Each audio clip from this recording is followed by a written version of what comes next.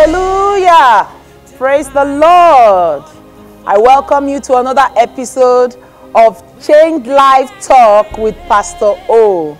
Change Life Talk with Pastor OP. We have a lot of women who have changed, coming in contact with them. We have seen lives actually change, practically change. I pray that today's episode will touch your life. And you will meet people who will share their practical stories of how God touched them and they changed.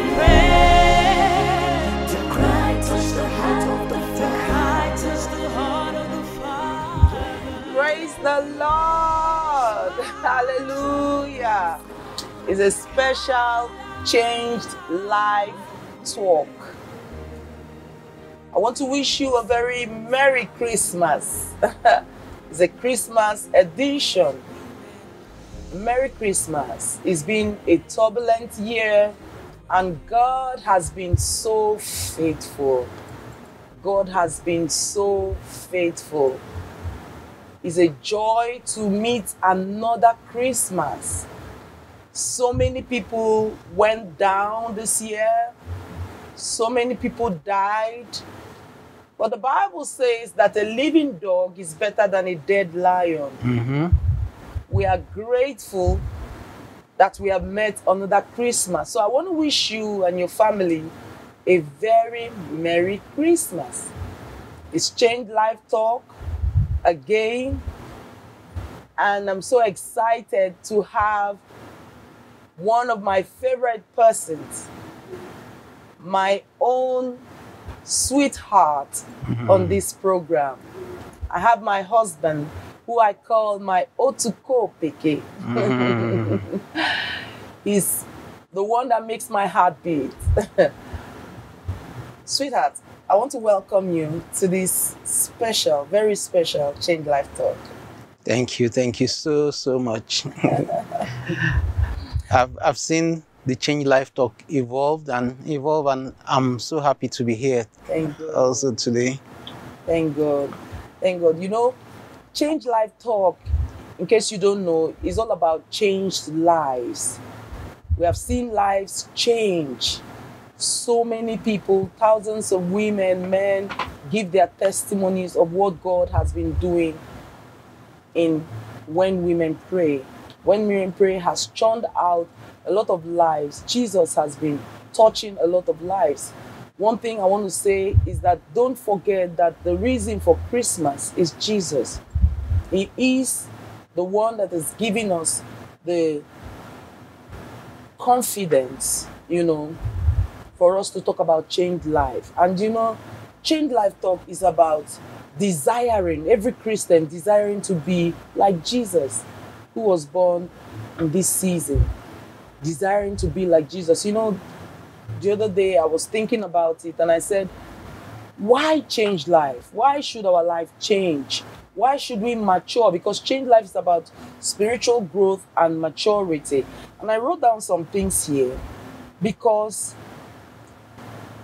the Lord wants us to change, to become mature, because He needs us to expand His kingdom here on planet Earth, so that we become responsible children. Children who are not just pampered.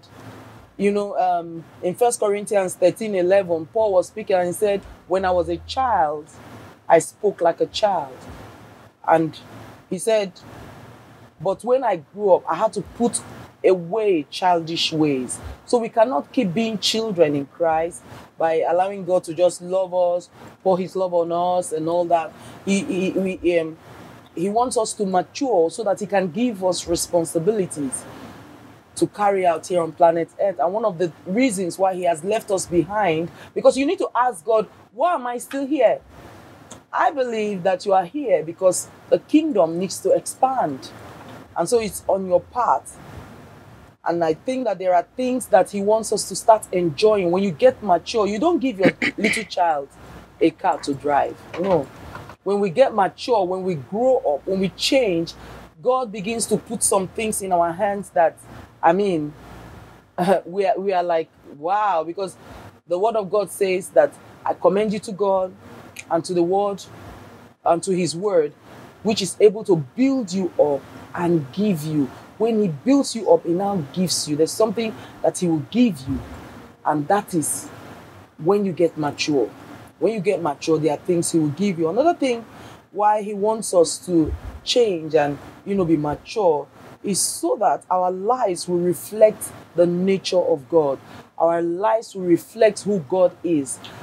By the time we change, we see, by the time we change, we see, people see God in us. People see Jesus in us. People, I was telling a story the other day, sweetheart, about a missionary who came to somewhere in Nigeria, and he died. He was killed. And one of the man was now preaching about Jesus. And one local boy said, I know him, I know Jesus. He said, I know where he was buried. When he said he died, they killed him. He said, yes, I know where he was buried. And he took them to the missionary's grave and said, this was where he was buried. Something like that. I heard a story like that.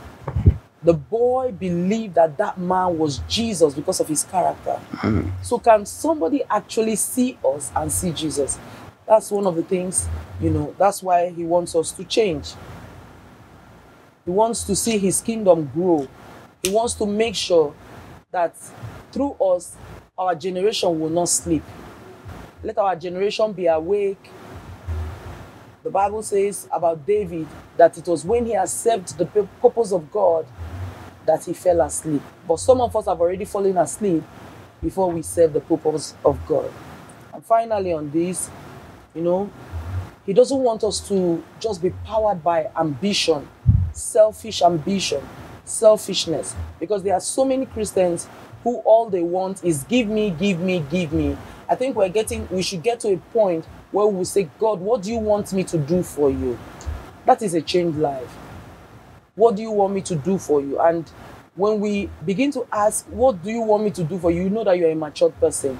Your children, you feed them, you train them, and they get to a point where they start taking care of you. Hallelujah. Amen. So we carry out the burden of the Father. So, sweetheart, I would say that, I've seen this in a lot of Christians now, a lot of people that pass through when women pray. I've seen women, begin to take responsibility. I've seen marriages change because they have decided to deny themselves and follow Christ.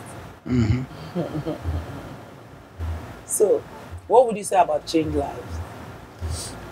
Well, I think you've said a lot already. The truth is, when you become a Christian, it is not just about you. We become a Christian and you become an ambassador for Christ. Yeah. And what does an ambassador do? He's supposed to model what his country stands for. Yeah. And so as ambassadors, that is what we're supposed to do. Now, if we look at the life of Paul, when he admonished the people, there's something he said like twice, I think in 2 Timothy and in the book of Titus. He said, let unbelievers not blaspheme because of your conduct. And so there are so many reasons why you should change. There are so many reasons why people should see you and say, there's something that is different about this person. Yeah. And so it's imperative that we have to change when we become Christians. Hallelujah. As we mature. Hallelujah. Well, there are some Christians that don't change, They believe that God loves me and, I don't have to change. God loves me. He likes me the way I am, And I say some things like, God, somebody has said something like, God looks at my heart. God knows my heart. You understand? So I don't care what people think about me. But you see, just like I said, God left you here for his kingdom to grow. He wants you to win souls, to attract people. So if he's the only one that knows your heart, what are you still doing here? I think for me, personally, I think you should go and meet him. Well, the Bible says from the abundance of the heart, the mouth speaks. So if your heart is good, we'll see it in your works. It will eventually show you. I mean, you cannot be a happy person inside and an angry person outside. So You might say all the things you want to say in your heart, but what are we saying?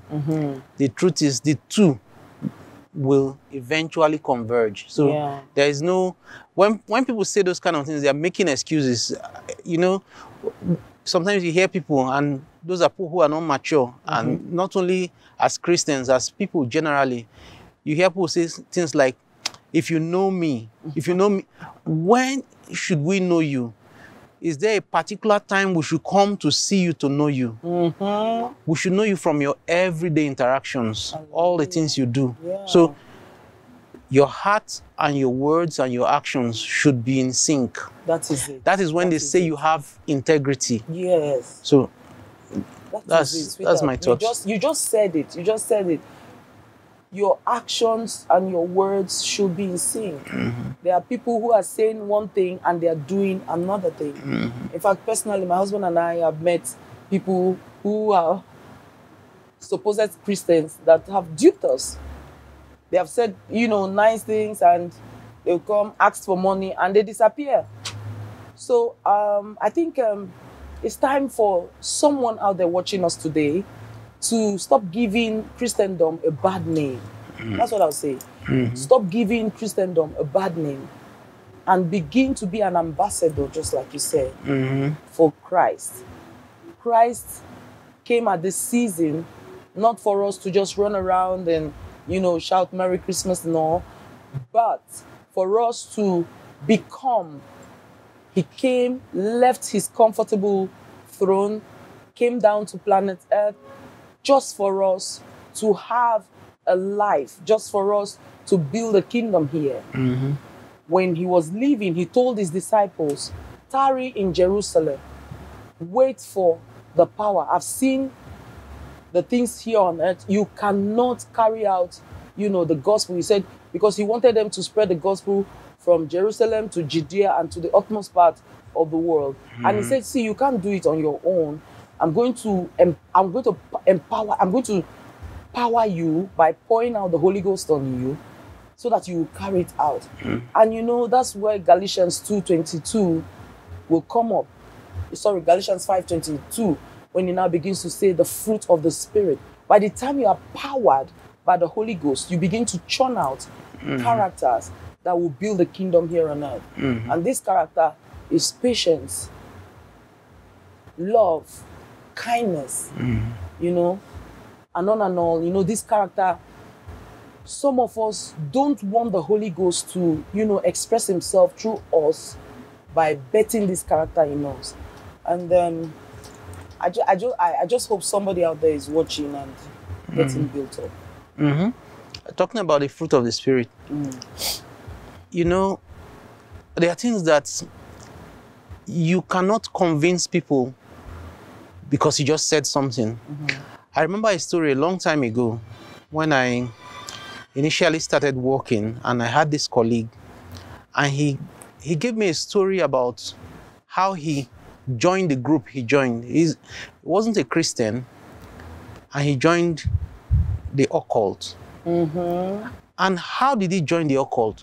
Nobody ministered to him. Nobody tried to convince him to join the occult. He was ministered to by the actions and the courage of someone from the occult. He said where they lived, this man was always neat. He was always nice. You never heard him quarrel. And so he looked at the man, and the man was like the model of who he wanted to be.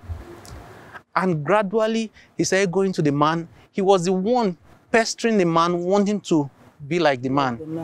Wow. And the man also was very sharp, wasn't in a hurry to give him everything. He said he was giving him piecemeal until he got hooked. Oh my God. And oh my God. So you might say, God sees your heart. He sees your heart, but your actions are chasing people from Christ. So let those actions show. Since you say your heart is good, your body should change with it and display that behavior, that character that will make people, you know, people now come and say, there is something about you. Because that was what the guy was telling the other man. See, there's something about you. And he said the other man would just laugh. And you say, I want to be like you. And just like that.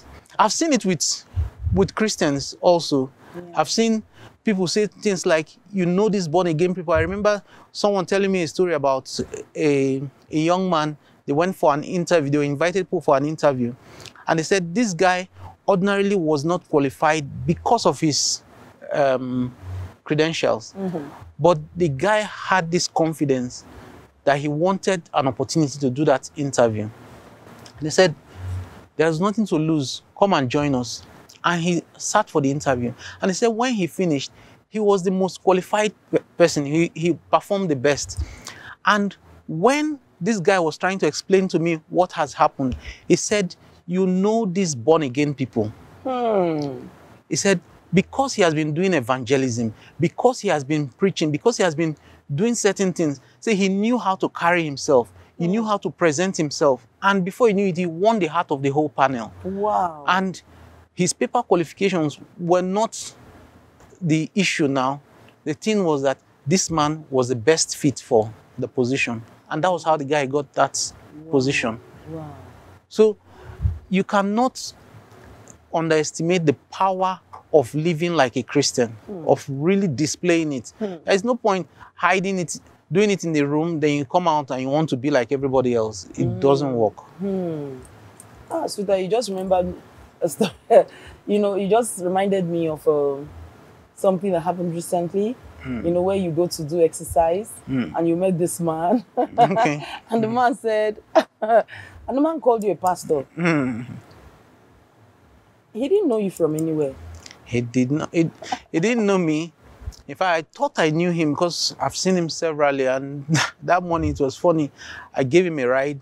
I was saying he didn't come out for exercise. I said I did. I came out very early, but because I was going to work, I came out early. He said, you're going to work. I thought you were a pastor. But, and you see, he has not spoken to this man before. So people form opinions about you. Whether you've spoken or not, it's what they see, how you carry yourself, what you say. People begin to form opinions about you. So truly, you can imagine, talking about changed life now, someone who knew you 5 years ago and knew that before they say 5, you say 5 and 6 and you've slapped somebody or broken someone's head. Then suddenly he sees you and you're calm and you're the peacemaker in the place. The person will want to know what has changed this person. What happened? I need to find out what happened. So there is power in changed life. There's power. And you know, will I say it's a subtle way or it's a strong way of evangelism? It is. Yeah. It is. Because some people are, you know, you remember one video we watched together? This man had finished preaching and next thing he was fighting. He had finished preaching and next thing he was fighting with the people that he preached to. It was all over social media, you know? So I think there's power in your character. There's power. Some people might be shy to speak, but I tell you the truth, their character speak volume.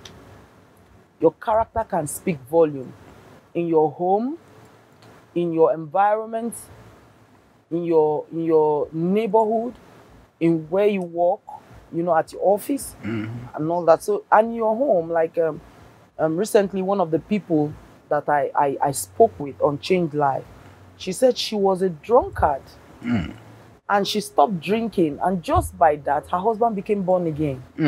That's very powerful. And the Bible says that, you know, that how, you know, Bible was telling us that how do you know whether by your character, he was talking to women, by your character, you can change your husband.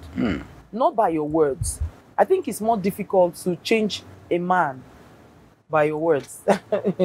You know, it's like it's difficult for women to preach to men. Not exactly. You know, there's a saying that you cannot convince someone against his will. Yeah. So what happens when you're talking and you're talking and you're talking and you're not also demonstrating the thing. You're trying to change someone against his will. Oh, wow. But when the person is seeing you and is seeing the thing, what happens is the person starts telling himself. Yeah. He starts preaching to himself and asking himself, why can't I be better? Wow. So it's not because it's more difficult to preach to a man or to a woman, but because generally you cannot change people against their will. Wow. So that's why your life matters. How you live your life is very important. It speaks volumes. This is amazing. You know, sometimes because we don't know how. I've seen women who drive their men further from. You know, in fact, she can even meet a man in church, and end up not making the man not to go to church again. So what you're saying is by this. Yes, I know. Conversely, now talking about change life. Yeah. It's a big responsibility, especially when you read Apostle Paul talking about don't make people blaspheme God because of your character. When you have declared that this is how you are and you start doing it, it's a big burden for you also. So it's something that you should carry with that responsibility. Yeah. Now, when people know you for a certain behavior and you've won some people over because of that. Yeah. Suddenly, maybe due to one small pressure or something, you just change suddenly. What happens is the person just starts reevaluating and saying, maybe all these things was to gain something from me. And the person just loses all interest. Especially if the person hasn't come to that point where he's now convinced of himself. Yeah. If he's still relying on what he sees from you to remain the way he is, then of course, as soon as you change, the person is convinced that you're a phony and all these things were a ploy to get something. And maybe because you didn't get it, or maybe small pressure, you've shown your true color. Oh my God. Oh my God, may the Lord help us. Amen. May the Lord help us, because I now understand some things. You know, that's why some women will come to me saying that they say things like, when I began to change, my husband started suspecting me. You know, even the men have spoken to me. They say things like, he now said, sweetheart, tell me the truth. What do you want? You know, they say things like, what do you want? Just tell me what you want. Just tell me what you want. I'll give you. You know, because that's not who you really are. So maybe he's thinking that you're just acting just to get something. But your character needs to be consistent. Consistency is important. So consistency is important, whether under pressure. We need to be consistent just to carry out this gospel. Just to carry out the things that, you know, that no wonder Jesus was asking Peter. He asked him several times. He said, lovest thou me? He asked him 3 times, do you love me? Peter said, I love you. You know, so that for me, love changes everything. I remember when I met my husband, I changed. When I say I changed, everybody knew that I'd fallen in love. They're like, there's something about, what is Shaki? Who is this person? And I couldn't make a sentence without talking about my husband. Then I'll just say, and then my friends will say something. I'll say, you know what? I'll ask my husband. I'll ask him. So some people like, please go away. Who is this person? I need to know this person. You know, so it's just the same thing with Jesus. You know, when you meet him, you just be talking about him. I remember I always share this story, you know, of how you told me not to make a U-turn at one junction then in Port Harcourt. I remember my husband, you know, we're driving, and I told him, I said, sweetheart, this is a shortcut. Can we just make this? My husband said, no, you can't turn here. You know, we drove past it, and he said, you know, advising me that that place is a no U-turn something. You know, no U-turn turn. That you can't turn here. So I was like, really? But we're going to join hold up. But we can just turn here and then not join any hold up. You know, that's one thing about shortcut. One thing I've learned from my husband is don't take the shortcut. Take the longer cut, do the right thing.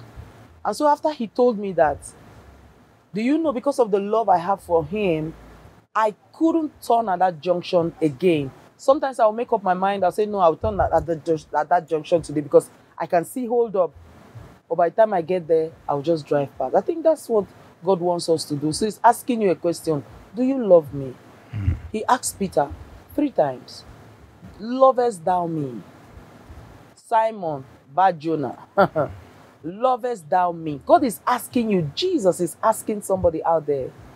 Do you love me? Do you really love me? Then he said, feed my sheep. Feed my sheep.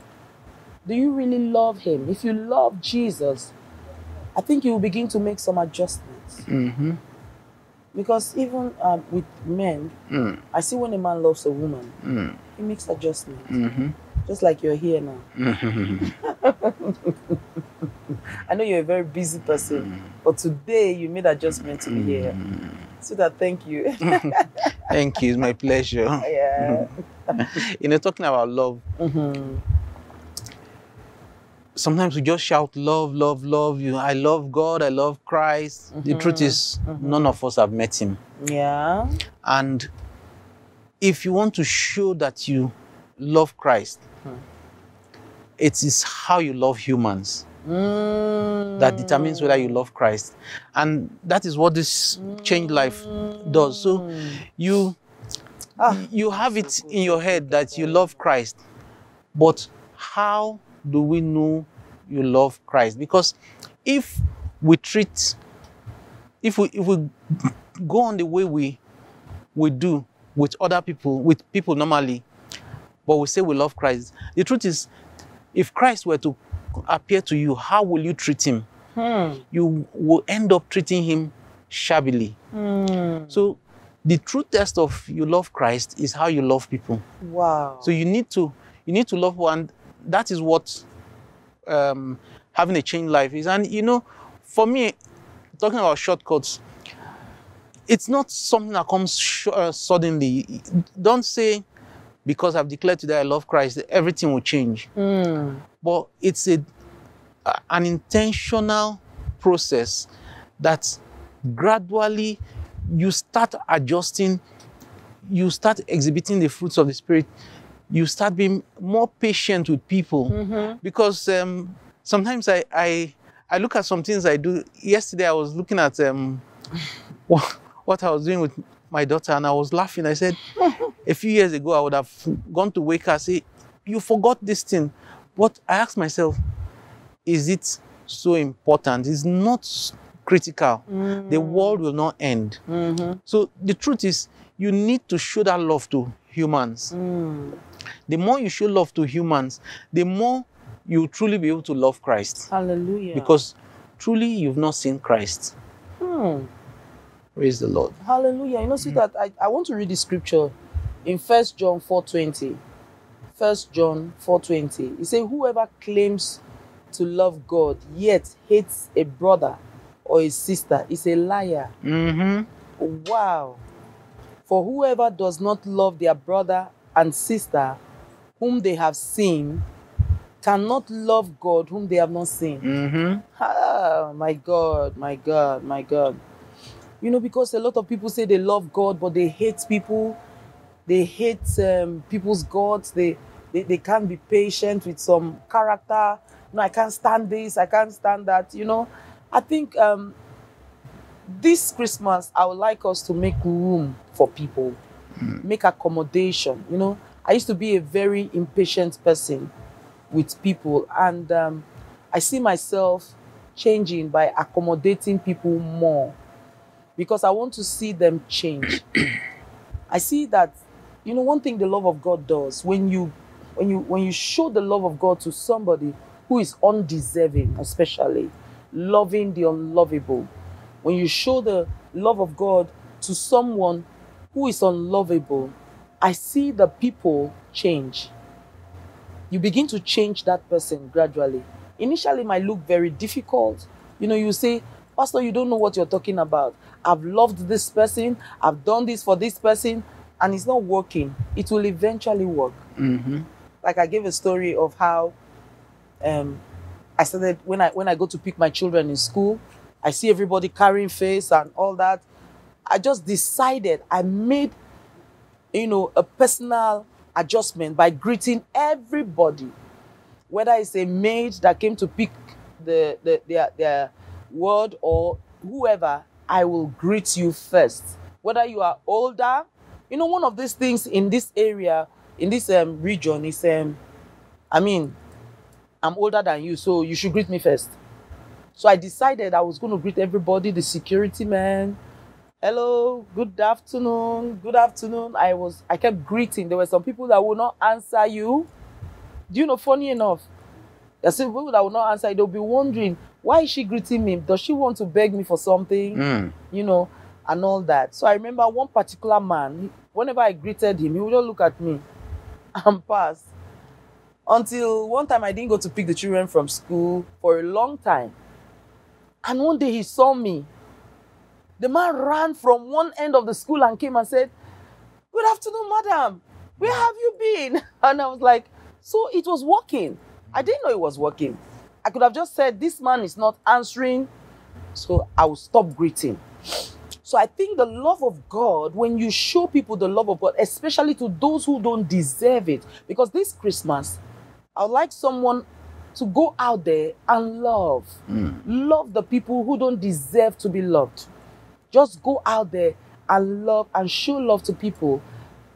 That will bring them closer to Christ. That's what I believe. Yeah, truly. And this Christmas season, of course, we're celebrating the birth of Christ.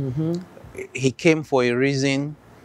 And everyone uses the opportunity, even the unbelievers, those who do not believe in Christ. You see, we all use this opportunity to give, and some people are looking forward to receive, some people are looking forward to give. But I think the biggest gift we can give is love. In this season, let's use the excuse of the season to really show love. Show love to anybody you can. It's a season that opens doors. There are some people who would not ordinarily look your direction, but this season opens that opportunity. And I say it's one big season for evangelism, because people come to you, you get to meet more people. Show love, let people know that this person exists and this person stands for this. And let people see that change life. Maybe you've not had the opportunity throughout the year to showcase yourself. You've been very busy. This season, let people see you more. Let people see that you love. The little you have, share. And you'll see that little changes a lot. So we're happy it's Christmas again. The love of God was shared to us through Christ, and we're representing him. It's our mandate to also extend that love to everyone we meet and share the love this season and make people want to meet that person behind the season. Make people want to know why we're celebrating this season, why there's so much laughter and celebration and merriment in the air. This season gives us the opportunity to share who is this man all about. Sweetheart, as we were talking, I was just thinking that you were pivotal to my change. You affected me in many ways. And I believe that WWP was bettered by the things you did in the secret with me. First of all, I want to thank you for the way you have shown me love. You have loved me unreservedly and, encouraged me in carrying out my divine mandates. I am feeling very emotional now because it's so true. You from the time you taught me how to drive, you taught me how to drive. And You gave me wings to fly. I remember when you put me on the driver's seat and you said, sweetheart, move. I'm here with you. Don't be afraid. And I put my leg on the pedal. You said something. You said, you can do it. You can do it. Go ahead. Press the pedal. Go ahead. And I started driving that same day.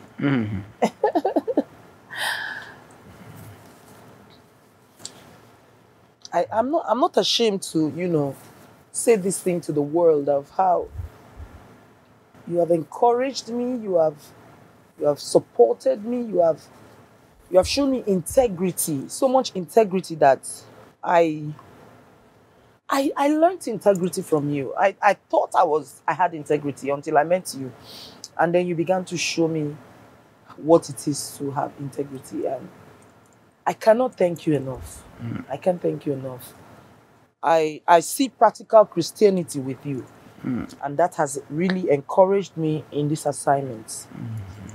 So thank you so much. Thank you, my love. Don't mind my tears. They are tears of joy. You know, yeah, they are real. They are real. I want to say thank you to my husband for being on this program. He has really encouraged me to carry out this divine mandate. And I want to say to somebody out there, it's not about what you say, it's about what you do. I want to say to a man, my husband is here. I want to say to a man, encourage that woman by shammahing her. You know, the Bible calls God our Jehovah Shammah. He shammahs us, he covers us. And my husband has really done that for me. He's the one that sees my tears. Sometimes when I've been badly beaten outside, I just go to him and I cry, and he just comforts me and, you know, puts me back on the track and say, go, you can do it. And I don't know, I'm talking to a man out there. I think that's part of changed life. You could help that woman become all that she could be. And you, woman, humble yourself and, you know, embrace his love. You know, one of the things I had to learn was to go in my husband's space. Sometimes when he tells you, you know, sweetheart, when you tell me, calm down, it was for something. And you know, that's what God does to us. He will say, calm down, my daughter. But you want it now. He's saying, calm down. Can you calm down? I don't know who I'm talking to. I just feel I'm talking to somebody. Can you just calm down and allow? Because sometimes he has a bigger picture. He has a bigger picture. I've seen that with my husband. He has a bigger picture. He just wants you to calm down. And then he encourages you to float. Sweetheart, can you give a last word? And then we close. Okay, thank you very much, sweetheart. Thank you for all the kind words. I think you're amazing. Thank you. You have made it easy. And I think I've changed also. I know I've changed. Yeah, you have. And I know we're still work in progress. Yeah. And for everyone watching,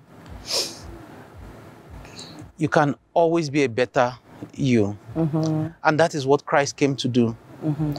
His desire is that we get better daily. His desire is that we do not stay on the places we have fallen, but look unto him. He says he's the author and the finisher. He has written your story and he is ready to support you to live that story. And when you hold on to Christ, there are infinite possibilities. And as you do those things that he has laid in your heart, you see that day by day you get better.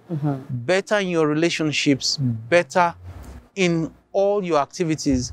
And the truth is, when we talk about changed lives, it is not a contest, but it is something to transform every part of you and everything around you.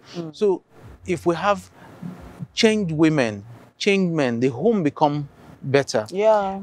And as a home becomes better, the country becomes better. Yeah. And if we can do the little in the spaces we occupy, you see, gradually we begin to see a transformation of our nation. Yeah. And for me, that is what we should strive to achieve as a people, that the nation, our communities will be better because we came at the end. Yeah. Thank you so much, Sita. Thank you. This is very powerful.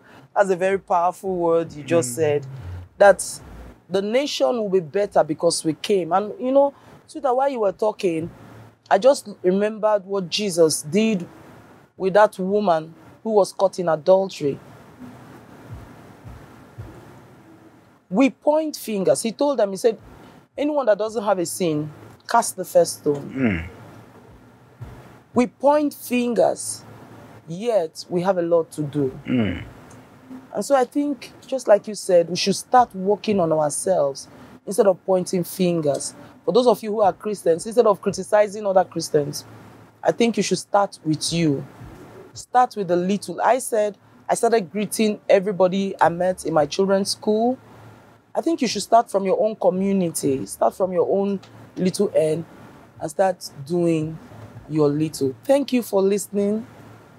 Thank you for, sharing. I want you to keep sharing the broadcast. I want you to keep inviting people. You can watch it again. Thank you for being a blessing. Moreover, I want to say thank you for changing. Thank you for changing. And that's how change comes, even to our nation, Nigeria. God bless you. I don't know if I can pray for somebody today that is Christmas. That God will give you a Christmas gift. Hallelujah. Amen. Father, we thank you. Thank you, Lord. For that person that is watching, that person that is believing you for a Christmas gift. Spirit of God, flood the heart of that person with your love. Amen. Let your unfailing love wrap that family. Let that family not be lacking in anything. In the name of Jesus. Amen. I pray, oh God, my Father, that by your Holy Ghost, you will empower someone to change. In the name of Jesus. Amen. Cover us with the power that is in the blood of Jesus. Spirit of God, we have less than 7 days to the end of the year. I pray, oh God, that Lord, you will keep us from evil in the name of Jesus. Amen. Protect us from wicked and unreasonable men in the name of Jesus. Amen. Cover us with the blood of Jesus and declare, oh God, that the Spirit of God, the spirit of death will pass over our homes in the name of Jesus. Amen. Thank you, Abba Father. Thank you, Lord. And blessed be your holy name forever. For in Jesus' name we have prayed. Oh, come, let us adore him. Oh, come, let us adore him. Oh, come, let us adore him. Christ the Lord. We wish you a Merry Christmas. We wish you a Merry Christmas. We wish you a Merry Christmas and a Happy New Year. God bless you. Amen. Pray to cry, touch the heart.